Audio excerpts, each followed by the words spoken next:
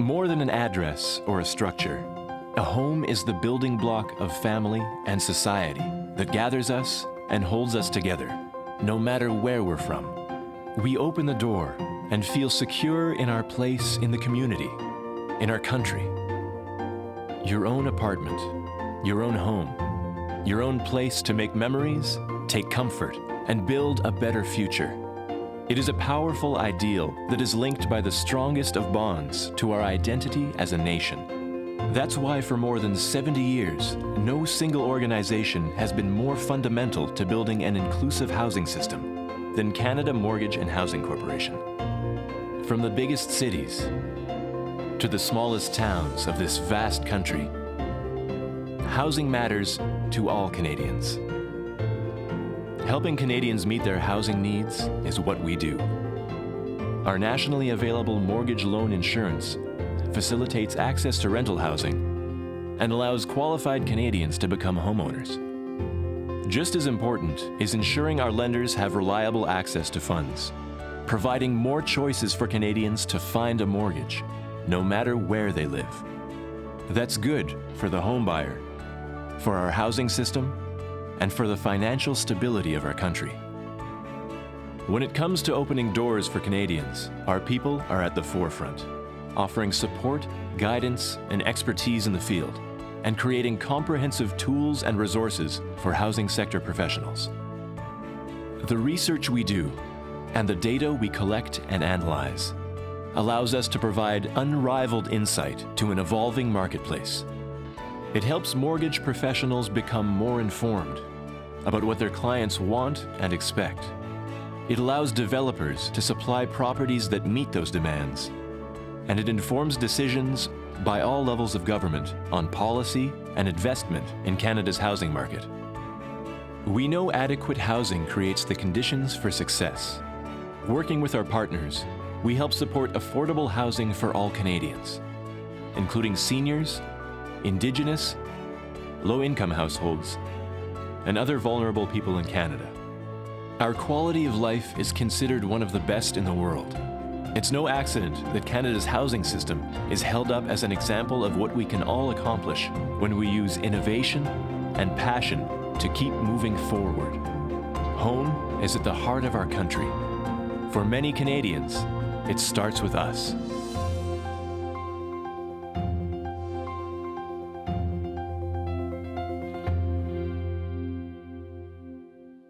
Good afternoon, everyone. I'd hoped to begin my speech today by saying what a pleasure it is to be with you in Sydney. Regrettably, I couldn't make the trip after learning of a family emergency just as I was about to board a plane in Vancouver. So please accept my sincere apologies. I've been looking forward to this event since I received the invitation back in April, and I'm disappointed I won't be with you to answer your questions. I do, however, want to thank the organizers for their understanding and for accepting this offer to pre-record my remarks and presentation. So here goes. In both Canada and Australia, our Indigenous predecessors worshipped the land, nature, and space that we take for granted. Yet space remains what both our countries are known for. Yours is perceived by many as a largely sunburnt country. Ours is known for the forested expanses of the Canadian Shield, the white-capped Rocky Mountains, and the tundra of our far north. And our wildlife reflects our land. Canada boasts of populations of wolves and grizzly bears, herds of caribou, and the solitary polar bear venturing onto the ice in search of a seal. In turn, Bill Bryson wrote about Australia's spiders. He said, "No one knows, incidentally, why Australia's spiders are so extravagantly toxic. Capturing small insects and injecting them with enough poison to drop a horse would appear to be the most literal case of overkill. Still, it does mean that everyone gives them lots of space." Lots of space. We have a bit fewer than 4 people per square kilometer in Canada. You have just a few more than 3. India, by contrast, has over 380. China has nearly 150 people per square kilometer. Among countries with populations of over 10 million people, we are the 2 least densely populated. Space can offer safety, allowing us to put room between ourselves and others and to build shelters against the elements, not to mention spiders and other threats. But enclosed spaces can also be isolating to the disabled, seniors, the mentally ill, to our most vulnerable citizens. Amidst all of this wide open space, we've determined that housing policy, closed spaces, can help build a better, stronger, more inclusive society. I've been asked to speak today about the development of Canada's first ever national housing strategy, which was announced by our government just last week. And our people and place-based strategy targets moving 530,000 households out of housing need. We aim to offer our most vulnerable citizens the safety of shelter, as well as promoting their fuller inclusion in Canadian society. Aside from our shared awareness of the value and threat of space, we have much in common that goes beyond our shared heritage as English colonies. I'd like to offer a brief comparison of our housing systems. On the one hand, there's much we share in common, not all of it positive. Let's begin with the good news. Both countries have healthy rates of home ownership.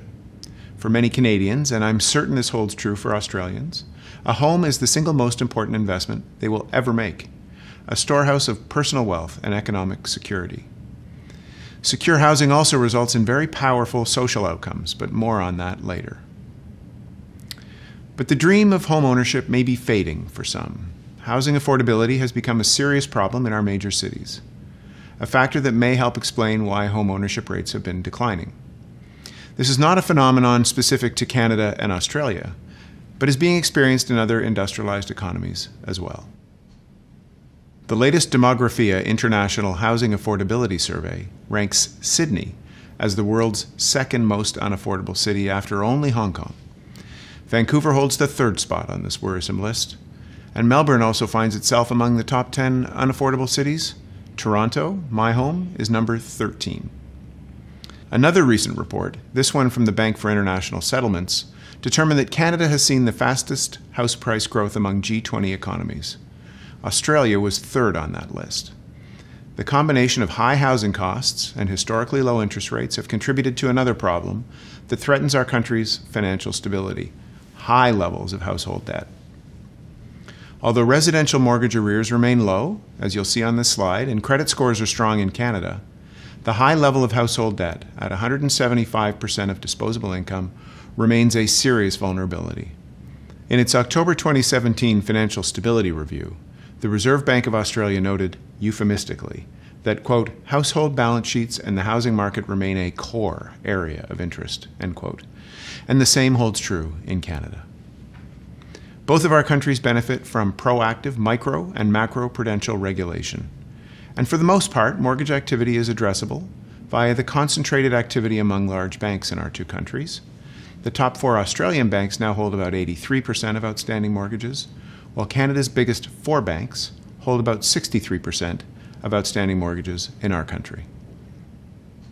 So we face similar housing challenges, but our housing finance systems are markedly different and have been so since the late 1970s, when the mortgage loan insurance function in Australia was privatized through the sale of the Housing Loans Insurance Corporation, an organization that was loosely based on the CMHC model. The question is, does it matter?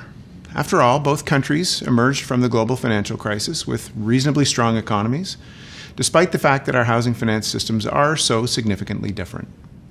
Now, I'm not going to argue which is better, but let me tell you a little about the Canadian system, in which Canada Mortgage and Housing Corporation, CMHC, plays a key stabilizing function.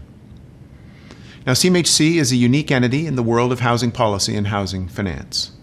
We play multiple roles in Canada's housing system, conducting commercial operations, providing the federal investment in housing assistance, undertaking housing market analysis and research, and serving as the government's advisor on housing policy issues. I'm de facto Deputy Minister of Housing. CMHC is the result of some real alchemy, and it works. Our mission, so important we write it on the wall here, is to help Canadians meet their housing needs. That's different from meeting their housing wants, a role we think is better suited for the private sector. And our vision is to be at the heart of a world-leading housing system. An ambitious vision that sounds kind of un-Canadian, doesn't it? Our legislative mandate has 2 complementary aspects. We're expected to facilitate access to housing, while also contributing to the stability of our financial system in Canada. One of the key ways we do this is through our housing finance activities. Our mortgage loan insurance and securitization programs are cornerstones of Canada's stable and efficient housing finance system.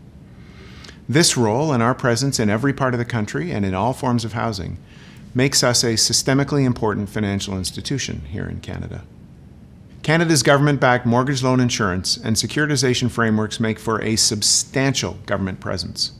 By comparison, the Australian government's presence in the mortgage market is largely limited to regulatory oversight and consumer protection, which we also have in Canada.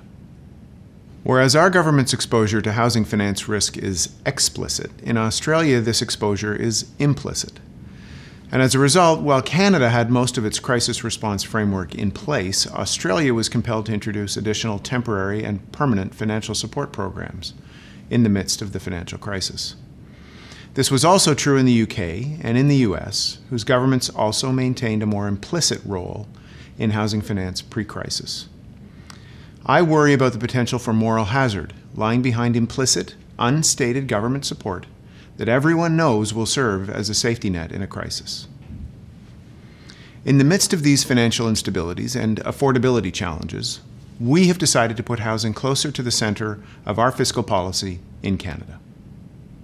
Since the global recession, we've undergone a significant transformation at CMHC so that we're ready for the next economic shock, of course, and also to deliver on the government's commitment to ensure that Canadians have access to housing that meets their needs and that they can afford. This, in fact, is the vision for Canada's first ever National Housing Strategy, which was launched last week by Prime Minister Trudeau on November 22nd, which was National Housing Day in Canada. Now, like Australia, Canada is a federal state where responsibility for housing lies primarily with another level of government, the provinces and territories in Canada, and state governments in Australia. So you can appreciate some of the challenges we faced in developing a strategy that aims to achieve transformational national change while still respecting the jurisdictional responsibilities set out in our Constitution. Not to mention our goal of encompassing the entire housing spectrum in one strategy, from homelessness to home ownership, and working with new and non-traditional partners in a whole-of-government approach. But somehow we made it, thanks in no small part to a shared belief that affordable, stable housing is a launching pad for success no matter where you live in Canada. And I'm proud of the role CMHC played in balancing the interests of many to fashion a plan that will focus on those most in need. The process of developing a national housing strategy started in June 2016, over a year ago, after a successful meeting of federal, provincial, and territorial ministers responsible for housing, the first in a decade, at which CMHC was tasked with leading a national conversation on housing. This in itself was a huge undertaking. Over a 4-month period, we held roundtables with hundreds of experts and stakeholders to seek their views on what should and should not be included in the strategy. Close to 500 formal submissions were also received from individuals and organizations across the country. We heard from thousands of individual Canadians through a dedicated website and an award-winning social media campaign. We supported Indigenous groups in carrying out their own consultations. We met with the mayors of Canada's biggest cities, and we held focus groups with people who had experienced housing challenges: the homeless, disabled people, newcomers to our country, and low-income earners. At the same time, we maintained ongoing discussions with our provincial and territorial colleagues, who've played a role, an integral role, in helping to shape our strategy, from developing the vision statement and outcomes, our targets that we're trying to achieve, to setting out key principles that will guide how we will work together for the next 10 years. And we looked to the experience of other countries, including Australia. CMHC undertook a review of international housing policies and initiatives in social and rental housing, home ownership assistance and self-sufficiency, to identify approaches and funding models that could be relevant for our strategy. In addition to Australia, we looked at recent programs in Germany, Ireland, New Zealand, the UK, and the United States. All of this work culminated in the release of a What We Heard report by the federal minister responsible for housing, the Honourable Jean-Yves Duclos, just over 1 year ago on National Housing Day 2016. From there, our policy team at CMHC took the best ideas and key themes we heard and began to develop the diverse and innovative measures that were announced last week. In doing this work, as I noted earlier, it was important to respect jurisdictions. This was a given. But the Government of Canada has also been very clear that it wants to reestablish a federal leadership role in housing, and that CMHC will be the vehicle for doing so. It's important to understand that we were starting from a long period of a leadership void at the federal level, a time when CMHC's role in direct program delivery was largely restricted to supporting federally administered housing cooperatives, a small segment of the market, and First Nations housing providers. Important work, to be sure, but hardly a federal leadership role. In our absence, the social housing space, what you would call state housing in Australia, has been primarily occupied by the provinces and territories, which are responsible for administering about 80% of the social housing stock in Canada. This will change significantly under the National Housing Strategy. The 2017 federal budget included a historic long-term fiscal commitment of more than $11 billion over 11 years to ensure that Canadians have access to housing that meets their needs and that they can afford. The actual economic impact will be much greater, with matching provincial and territorial funding for some elements of the strategy, as well as the value of low-cost loans to housing developers, municipalities, and nonprofits, and anticipated funding from these partners for joint initiatives. We estimate that the total investments arising from the National Housing Strategy will be nearly $40 billion over 10 years. From a purely economic perspective, research has shown that investments in housing have a higher short-term multiplier effect on the economy compared with other measures, such as personal or corporate tax cuts. Importantly, a 2012 study by the Mowat Centre at the University of Toronto noted that each $1 increase in residential building construction investment generates an increase in overall GDP of more than $1.50 as the investment continues to multiply through the economy. And downstream costs to society for healthcare, social services, and the justice system, for example, are also reduced. But of course, the impact goes far beyond economics. The Mowat Centre study drew clear linkages between affordable housing and positive socio-economic outcomes. That's a lot of language. When people have good housing, they tend to have better health. And healthy children and teens living in stable home environments have better educations and better outcomes in their lives. Let me turn to the strategy itself, which aims to be game-changing in scope and impact. Recently released census data tell us that about 1.7 million Canadian households are in housing need, which we define as spending more than 30% of their pre-tax income to access housing. While the proportion of households in core housing need has remained stable in Canada for the past 10 years at around 12%, conditions have worsened in some parts of our country, notably the prairies and Ontario.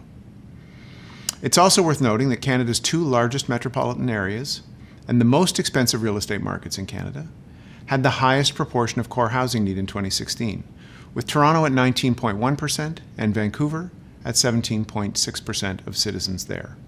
As I noted, we are targeting a reduction of 530,000 households in housing need. The strategy will also help cut chronic homelessness in half over this period, and we aim to repair 300,000 affordable housing units and build 100,000 new affordable homes across the country. These are ambitious targets, and we intend to meet them. Success will be incentivized, and our progress will be measured and publicly reported through the results.ca website. Adopting the teachings of Sir Michael Barber, the British architect of deliverology, Prime Minister Trudeau has created a new Results and Delivery Unit within our Privy Council office. Led by my colleague Matthew Mendelson, the unit collects data and reports directly to our Prime Minister and to Canadians on whether the government's goals and promises are being met, including, in our case, data on housing need, homelessness, and other indicators. Now, I won't go into detail on each element of the strategy. The complete policy document is available at placetocallhome.ca for those of you who are interested. I will, however, touch on some of the strategy's key pillars and innovations. As I've said before, the strategy has social inclusion at its heart, an idea that I believe to be profoundly Canadian. First and foremost, the strategy is based on the premise that all Canadians deserve safe, adequate, and affordable housing. It sets out a vision for housing in Canada that Canadians have housing that meets their needs and that they can afford. Affordable housing is a cornerstone of sustainable, inclusive communities and a Canadian economy where we can prosper and thrive.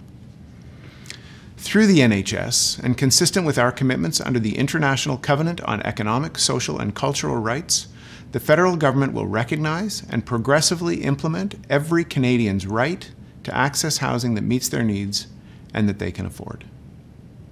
Adopting a human rights-based approach to housing is an important step that will enable the NHS vision to become a reality. Within the next year, the federal government will introduce legislation to promote a human rights-based approach to housing. In addition to the accountability measures I mentioned a moment ago, the legislation will also require that a report be tabled in Parliament every 3 years, outlining our progress in achieving the strategy's targets and outcomes. The NHS aims to respond to the housing needs of the most vulnerable Canadians, including seniors, Indigenous people, survivors of family violence, people with disabilities, refugees, veterans, people dealing with mental health issues, and those experiencing homelessness. It focuses on actions that will help eliminate systemic barriers, diminish inequity, and promote social inclusion. For the past 60 years, social housing has been the backbone of Canada's response to housing challenges. This valuable but aging asset needs to be preserved for future generations. So, over the next decade, the Government of Canada will be providing $4.8 billion in funding for reinvestment in social and public housing. This funding is sufficient to protect and regenerate the existing supply of community-based housing across our country, as well as expand the supply. The NHS will also promote the growth of inclusive and diverse communities that are accepting and welcoming, that attract business and investment, and where people want to live and work. Affordable housing in these communities will be located close to necessary supports and amenities, from public transit and jobs to daycare, schools, and healthcare. Moreover, the housing will be in the form of mixed income and mixed use projects, which people from all walks of life will be able to call home. These goals will be achieved through the new National Housing Co-Investment Fund, which will provide access to up to $16 billion in loans and contributions to enable other levels of government and the private and not-for-profit sectors to build new affordable housing, to preserve the existing affordable housing supply, and to develop solutions to the persistent challenges across the housing continuum. It's also our primary contribution to new housing supply, the very strongest antidote to the persistent demand pressures that are driving prices higher and preventing Canadians from being able to buy or rent affordable housing. The Co-Investment Fund represents the next generation of housing, with a view of making communities more accessible and inclusive, and improving life outcomes for low-income and vulnerable people. Projects will need to meet basic criteria to be considered for funding support. For example, they must have at least 20% accessible units or universal design features, be at least 25% better than energy codes or past performance, and meet minimum affordability requirements. Further to that, financial incentives will be offered for projects that exceed these minimum requirements. Another major innovation under the National Housing Strategy is the Canada Housing Benefit, a $4 billion initiative to be launched in 2020. We will design the benefit with provinces and territories over the next 2 years. Importantly, our program design must mitigate the potential for inflationary impacts, in part by prioritizing the community housing sector through careful targeting. The NHS also emphasizes enhanced research and data collection to help us better understand Canada housing markets, to fill data gaps, and to promote economic stability. So, over the next 10 years, $241 million will be invested in closing data and research gaps, again through CMHC. Our work will be supported by a Memorandum of Understanding that we recently signed with Statistics Canada, bringing together our expertise and work collaboratively to fill these data gaps. This includes supporting the development of a new Canadian Housing Statistics program, which will make its first release on foreign ownership in Toronto and Vancouver, a hot subject here like it is there, and that'll be released next month. Homelessness is a serious problem in many of our communities. So next April, a new program will be launched under the NHS. This redesigned program will maintain a housing-first approach and will be responsive to the particular challenges faced by vulnerable groups such as veterans, youth, women and their children fleeing violence, LGBTQ2 communities, and Indigenous peoples. On the subject of housing Indigenous peoples, the status quo in Canada is unacceptable. Special attention is needed to improve housing outcomes for First Nations, Inuit, and Métis people who face by far the worst housing conditions in Canada. Our government is working now with Indigenous organizations and leadership to co-develop distinct strategies for each of the three groups I mentioned. These plans should be finalized with our Indigenous partners early next year and will support their vision of self-determination while leading to better social and economic outcomes for those communities. In Canada, we've come to see housing policy as a vehicle for social inclusiveness. And again, this is a trait, inclusiveness, we share with you in Australia, our two countries having been founded by immigrants. Without dismissing the discrimination and marginalization that exist in any society, there's nonetheless an inherent opportunity for tolerance that accompanies countries built from immigration. This newer theme emerged from the Habitat 3 conference in Quito last year. If we think of housing more as a function, shelter, and less as a form, then we think in terms of people instead of bricks and mortar. I believe Canada can, and indeed should, be a beacon for the world on the merits of social inclusivity.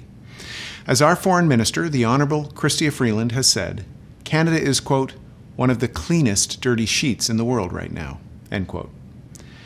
Housing is a vehicle for building stronger, more resilient cities, and this has been a driving force behind our work on Canada's National Housing Strategy. It is vitally important that housing be a source of strength for our communities and for our economy. The National Housing Strategy offers a vision for the Canada of tomorrow as a place where families thrive, where children learn and grow, where parents find the stability to succeed in the job market, and where the elderly live in dignity. It is community renewal on a national scale. Returning to the idea of our wide open spaces and its two polarities of safety and isolation, we hope that housing can help provide safety and dignity to all Canadians. Ultimately, the goal is to help us all be free to live our dreams, and housing rests at the center. As Matthew Desmond writes in his beautiful book, Evicted, the home is the center of life. It is a refuge from the grind of work, the pressure of school, and the menace of the streets. We say that at home we can be ourselves. Everywhere else, we are someone else. At home, we remove our masks. The home is the wellspring of personhood. It is where our identity takes root and blossoms, where as children we imagine, play, and question, and as adolescents we retreat and try. As we grow older, we hope to settle into a place to raise a family or pursue work. When we try to understand ourselves, we often begin by considering the kind of home in which we were raised. And that, my friends, is why housing truly matters. Thank you, and have a great conference.